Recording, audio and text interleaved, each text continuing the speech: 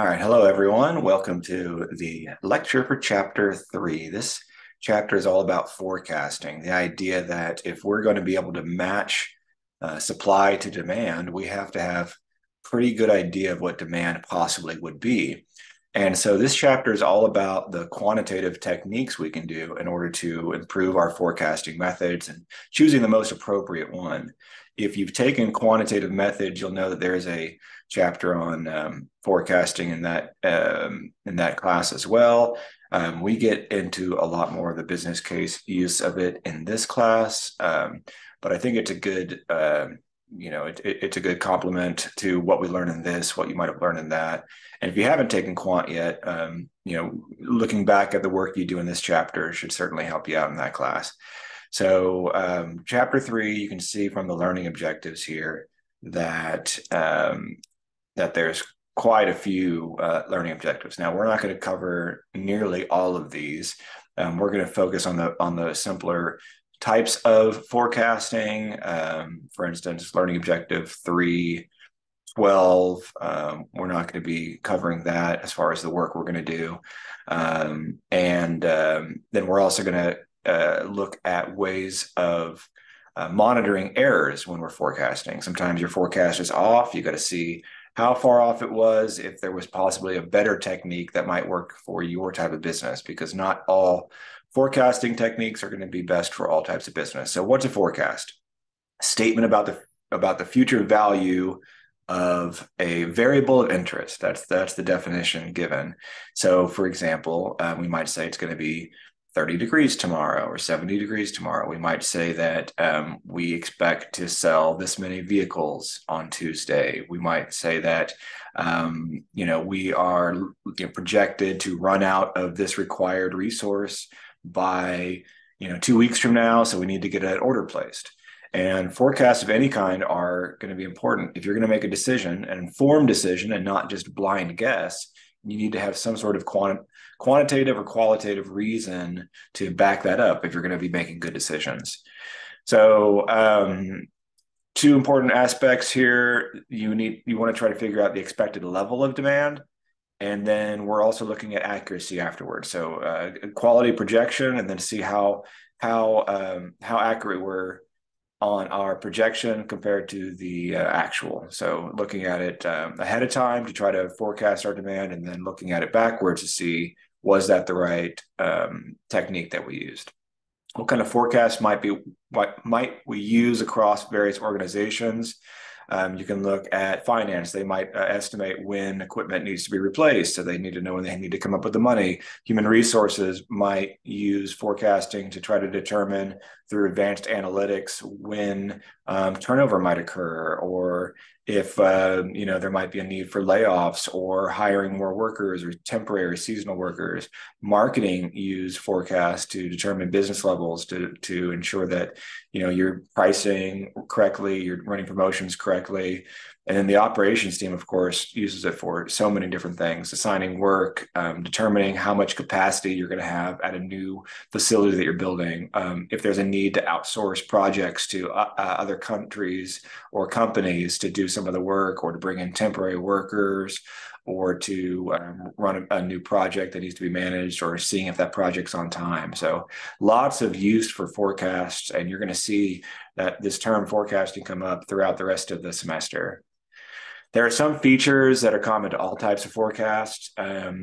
One is we have to make the assumption that there's some reason that existed in the past, and that same reason will hold true in the future.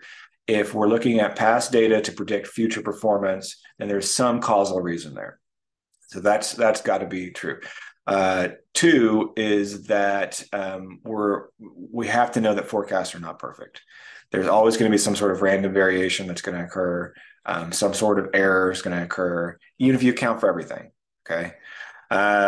Forecasts for groups of items are more accurate than those for individual items. If I'm trying to tell you a forecast for total sales, that's going to be a lot more accurate than if I say the forecast for sales of, this SKU or this item or this particular. Maybe you run a retail shop, right, or a grocery store. Sales of white bread versus wheat bread versus mustard versus ketchup. Or if you're looking at total gross sales, right, of all items, you're going to be a lot more accurate because typically the records are better.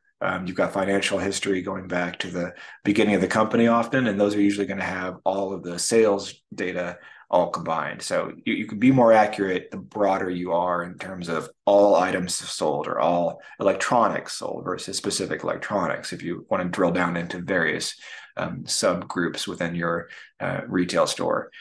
And then last assumption that's common to all forecast, or last thing to know, is that the further out you try to forecast, the more the accuracy decreases. If I'm trying to predict the weather 3 years from now versus 3 days from now, the one 3 days from now is going to be a lot more accurate, and then 3 hours from now is going to be even more accurate than that. Things change because of those, errors that occur. Random variations occur. It's harder to predict it the further out you try to go. So if you're using forecasting, most companies won't forecast out past a year on a lot of things. And maybe you look at the trend of the industry on an overall sales and you think, oh, stock should be going up if it continues at this rate or whatever, but things happen, right? Elements of a good forecast: if you're going to forecast something, it needs to be timely, accurate, reliable, expressed in meaningful units in writing, simple to understand, and cost effective. So why those things? It's okay to give me a forecast of possible demand, but it's not okay to get it to me too late to make a decision on that. If the point at which I needed to order a resupply of products has already passed because of the the window that it takes to get it to me, then it wasn't timely enough to be useful. We want accuracy. A forecast is only as good as it is accurate. Reliable kind of falls into that same thing. Meaningful units. So, number of units we expect to sell, dollar amounts we expect. Meaningful units could be the weather, the temperature, right? In writing, that just is good business sense to have a record keeping of it, so it's not forgotten or misinterpreted. You can go back and reread it versus playing a game of telephone up the ladder, the corporate ladder, to the CEO making a decision. Things get miscommunicated. Simple to understand and use. So a technique would not be good if only one person in the company knows how to operate the forecasting method because of the complexity of a spreadsheet that was designed. And then if they leave the company, now nobody can use this properly. Also, if you make something that's so complicated that nobody can understand what the heck you're talking about, then you haven't really done your job there either. And then cost effective. If you pay a lot of money to an outside company to forecast better, and it costs you more money than the amount of sales you would have increased, well, then that wasn't a good call either. So here we have the steps in the forecasting process. Step one, you want to determine why you're doing a forecast, right? Step two, establish what that time horizon, the length of time out that you are forecasting to. Am I going to forecast up to 6 months from now, up to 12 months from now, up to 3 weeks from now, whatever that is? Establish that length of time. Obtain, clean, and analyze appropriate data. You will, as you do at analytics, and if any of you are business analytics majors, you'll see this in practice throughout some of the higher level classes, but you'll get huge amounts of data in a big spreadsheet, and cleaning data means that sometimes entries will be missing, or there's clear evidence that there's a miskey. For instance, maybe you're looking at the temperature and it says it was 91 degrees, 92 degrees, 91 degrees, 93 degrees, 914 degrees. Probably somebody miskeyed that in. It was probably either 91 or 94 degrees that week, right? So you might have to go back and see if you can find that data, or you might have to eliminate that row altogether. So cleaning the data, making sure that it is accurate, and then analyze it, where you can run these techniques to try to do forecasting. You can try to interpret what the numbers mean, and then tell the story there, right? Step four, select which forecasting technique you're going to use. And you might have several to choose from. And based on certain preliminary procedures, you might determine that one technique is more appropriate for the data, such as if you determine that there's a trend in the data, there's one approach that is typically the most accurate. And then make your forecast. And then after you've made that forecast, you monitor to see were there huge errors in my forecasting. And if so, I need to go back and maybe try one of the other techniques or apply the technique to the same data for the same period that already occurred and see how accurate that would have been, and then make the change. There's two types of forecasting approaches. One is called qualitative and one is called quantitative. We are focusing more on the quantitative approach in this class. Quantitative is numbers you can do math to, right? Qualitative forecasting would be including soft information. This could be something like a hunch, personal opinions that you have. They're hard to quantify, maybe impossible to quantify. It could be that you just have a feel for the business. You know when the tides are turning, so to speak. You just you've heard word of mouth. Hey, I think there's going to be something going on. Based on the buzz of customers, or you hear buzz, or certain reviews on a movie. You can forecast that the movie is going to do well at the box office, right?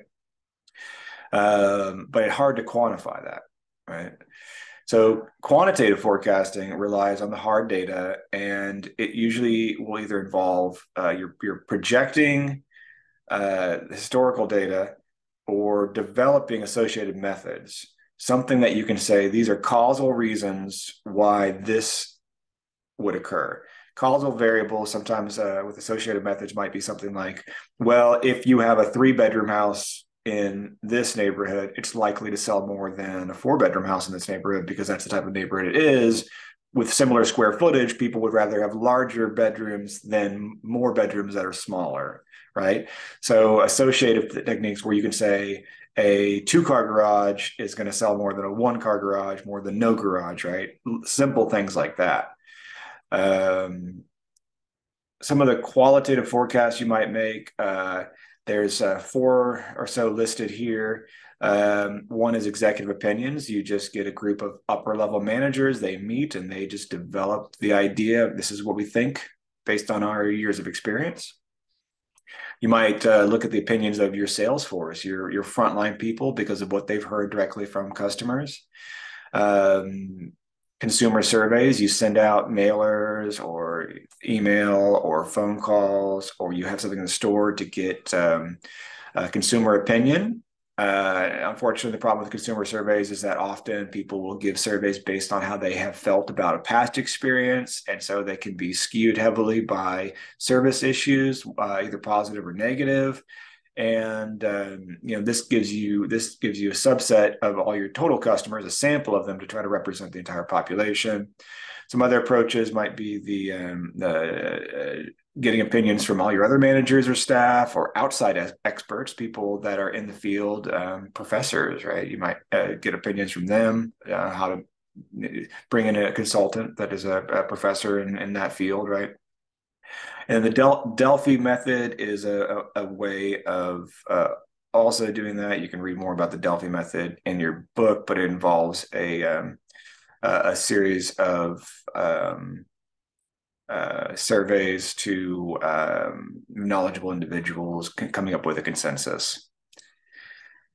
Time series forecast. This is projecting, trying to figure out patterns. You look at the idea that there might be upward trend or downward trend. There are seasonality behaviors to include that during the winter season, then retail stores are going to do well because of holidays that involve gifting. Various cycles. This could be through political turn and policies that have been enacted. But the idea here with time series is that if I look at the past, I can predict the future. Here we have some of those behaviors: trends, seasonality, cycles. Irregular variations, this could be something like layoffs or a strike. Random variation is just that, completely random. So trend, a long-term upward or downward movement. Changing income population shifts could have that happen. Seasonality. Lots of places experience seasonal demand. It could be within a single day. Restaurants are busier during lunch and dinner time than they are at 10 a.m. or 3 p.m., right? They're going to be busier around noon or 5 to 6 for dinner, right? Call centers will get busier after 5 when people get off work, or sometimes they're busier on a weekday than they are on a weekend because they assume you're closed. Movie theaters are busier during the prime time showing, so to speak. That's why they give discounts on matinee pricing before, say, 4 o'clock to try to encourage people to come to the earlier show times. Cycles would be economic, political, agricultural reasons, lasting more than a year. So there's a cycle of downward turn due to maybe tariffs being put on imported goods, right? Labor strikes, weather events, irregular variation, global pandemics, we could throw in there as well. And then random is just anything you haven't accounted for that happens. All right, next we're going to look at types of time series forecasting, starting with the naive forecast. Naive forecast because you're just using the very previous value. You're not looking at any kind of trend, any kind of past, except for the most recent one. Oh, we had 40 people show up for this event last Saturday. Well, then let's assume we're going to have 40 again. We're not changing it at all. Oh, we end up having 45 this Saturday. Well, we're assuming that we're going to have 45 people next Saturday. Oh, we had 25. Well, we're going to assume we're going to have 25 again next Saturday. We just keep on assuming the previous, and we don't make any adjustments whatsoever. And so, it's the simplest technique. There is a place for that, but maybe not the best technique. Maybe we can get more accurate. I think that with all the problems that you're going to solve in this book, I don't think any of them are most accurate with the naive forecast. But if you have a very stable time series, there's not much change, or the trend is very stable. You are going up steadily by 5 users a day on your website or something like that, right?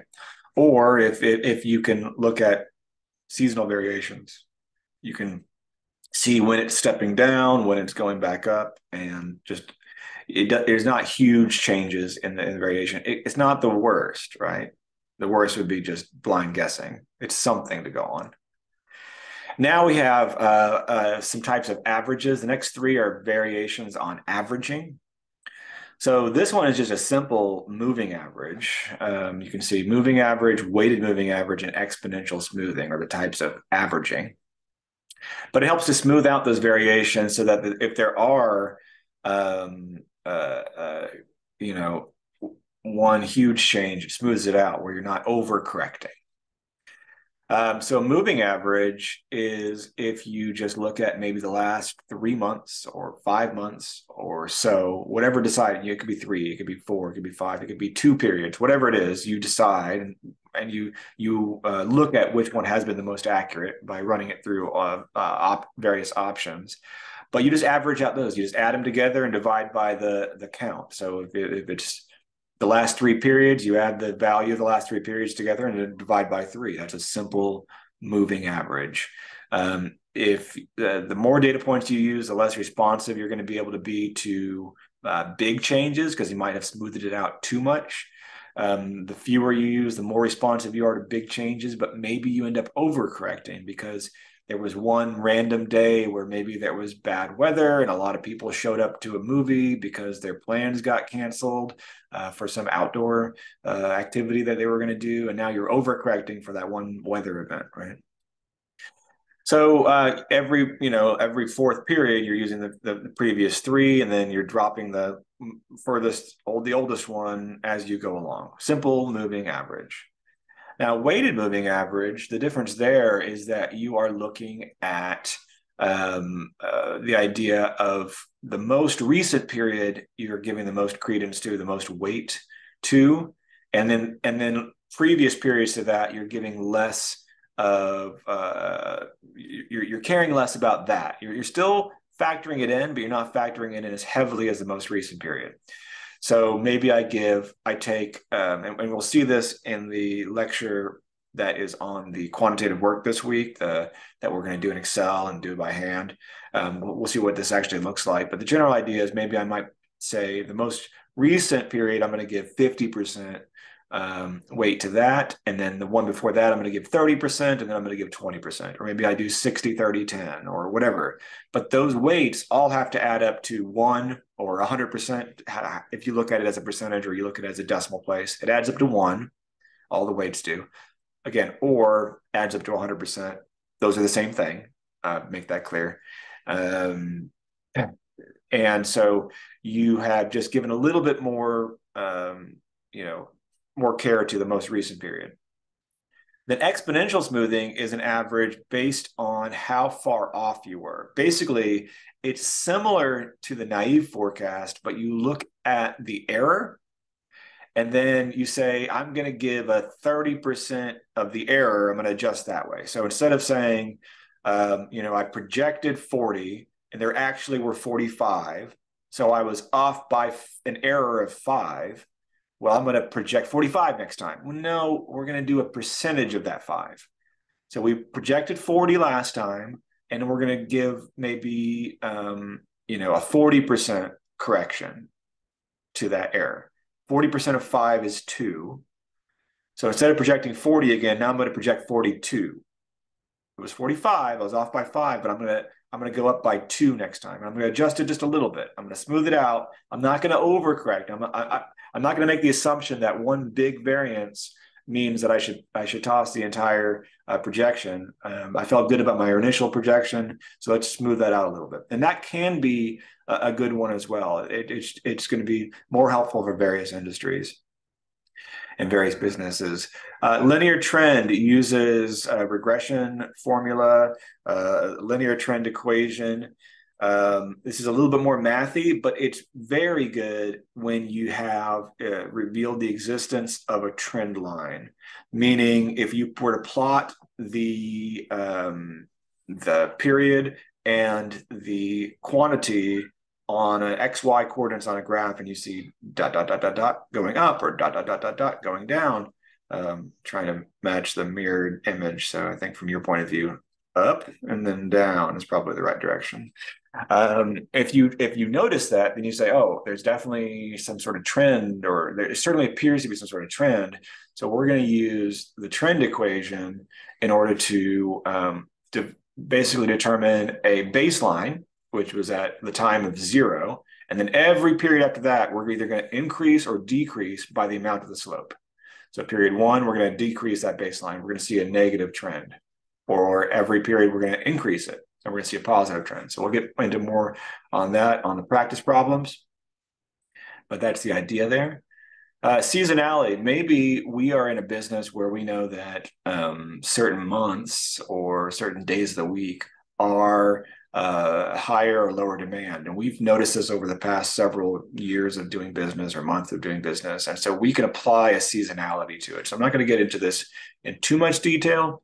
I'm not going to go through every bullet point here, but the idea is we can take our forecast method and then apply a seasonality where we give it, maybe +2 during March, or we multiply it. So it can be additive, where we add or subtract this amount during certain days of the week. If every Monday we have an average of 5 less customers or 5 fewer customers, we can just take 5 off of our daily forecast, right? Or we can multiply by, say, 1.1 or 0.9 to reduce a certain percentage off of each of them. Multiply by 2.3 every February for, maybe, or March, right? Spring break. There's a lot more visitors in March to Cabo or whatever. So we take those percentages, we multiply them for relatives to the forecasting method, and then you can also work backwards. You can deseasonalize data by dividing by that number instead of multiplying by. Associative forecasting techniques. This would be some sort of predictor variable. So I talked earlier about home values related to the property size, where it's located. If it's in this zip code, we can likely assume that the price is going to be higher, number of bedrooms, number of bathrooms. So some sort of association between this value and this value. All right, now let's talk about accuracy and controlling our forecast, making sure that we have, we're doing our part to ensure that we are checking and getting the right forecast method in place. So an error is just your actual value minus your forecast. So once the period is passed, you can look at your forecast and subtract that from the actual value and see how far off you were. The error could be a negative number or it could be a positive number. And when we monitor it, we typically take the value and we turn it into the absolute value, meaning if it is a negative, we just convert it to a positive. So while this is the formula, you're really looking at the difference between the two. If the actual was 40 and your forecast was 45, well, then you're at -5, right? 40 minus 45 is -5. But what we're more interested in is the difference. And the difference is 5. That's all that really matters for forecasting. We were off by 5. And so there's methods of just reversing that or squaring it to remove a negative. And we have to determine what amount of error is acceptable and what amount of error would be detrimental to our business. And so when we do that, we monitor to see if those errors fall out of the acceptable range and then correct them if necessary. There's 3 metrics that we judge on, and they have these acronyms: MAD, MSE, and MAPE. MAD is the mean absolute deviation, the average difference of the absolute value would be another way of saying that.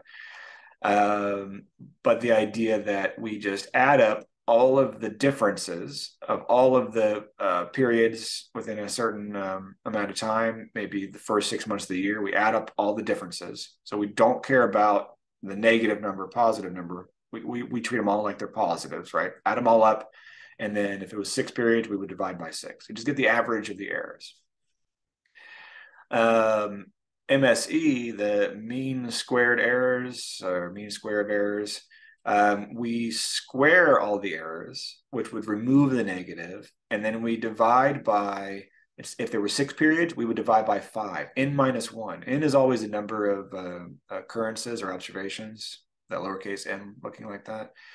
And so we divide by not 6, but 5 with MSE. That's a little bit different. You can see the other 2 are averages. This one is not an average. You're going to divide by n-1 instead. And this smooths out the some huge variations a little bit better than doing the absolute average. And then MAPE, mean absolute percentage of error or percentage error. The idea here is that let's say you're off on your projection by 1,000. Were you off by a lot?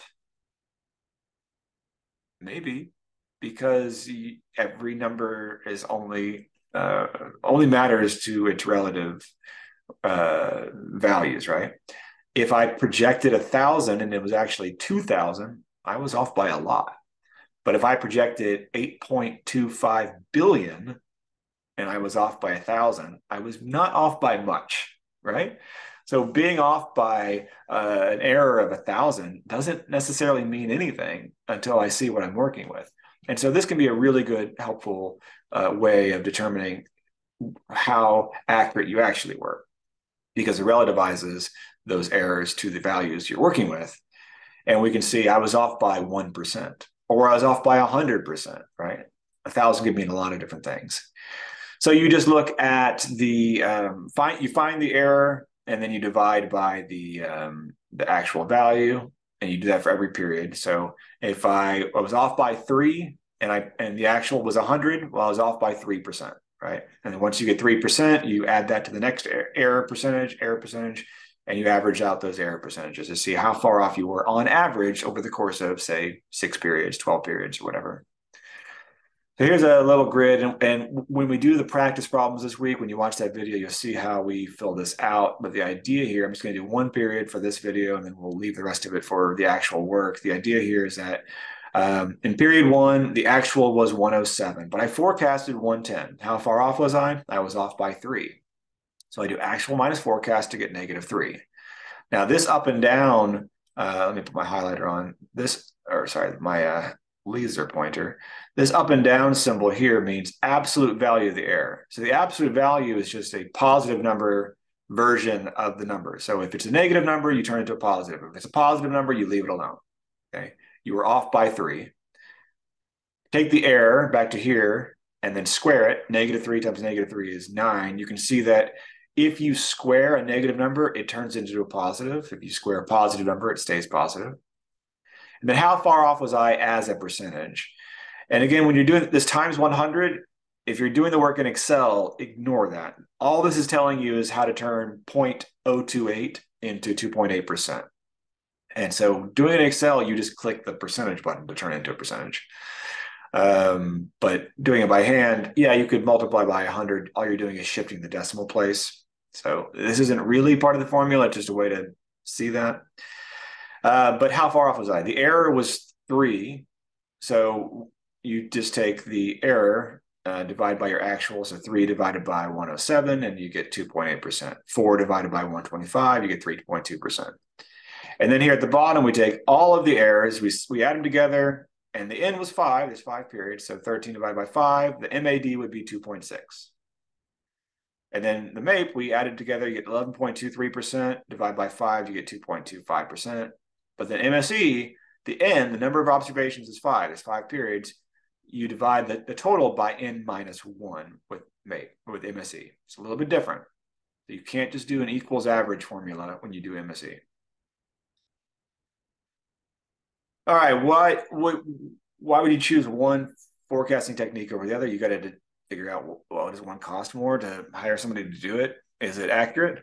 How available is that data? Do I actually have access to it? Is there cheap and easy to use software, or rather economical use of software I could use to help me determine it? How long is it going to take me to gather and analyze all that data? Can I get that done in time? And then also the forecasting horizon. Depending on how far out you're wanting to be, some techniques are more appropriate.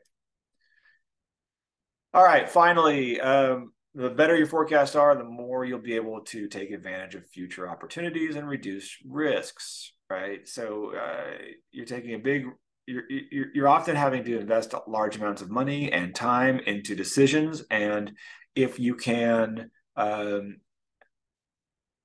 forecast more accurately, then less risk will have to be taken. You're still risking everything. Just because you've made a good forecast doesn't mean it's going to be an accurate forecast, because decisions aren't results oriented. Decisions are, did you make the best decision based on the availability of the data and the information you had at the time? If you ran through all of your other forecasting techniques and none of them got more accurate than the one you used, you still made the right decision, the best decision you could have made. Right? It doesn't guarantee results, though. And then sharing your forecast or demand throughout the supply chain will help improve the quality of your forecast, because if they can make adjustments sooner and more accurately, then it helps everyone within the supply chain. So that's your lecture for chapter 3. Thank you, everyone. I'll see you in the practice problem.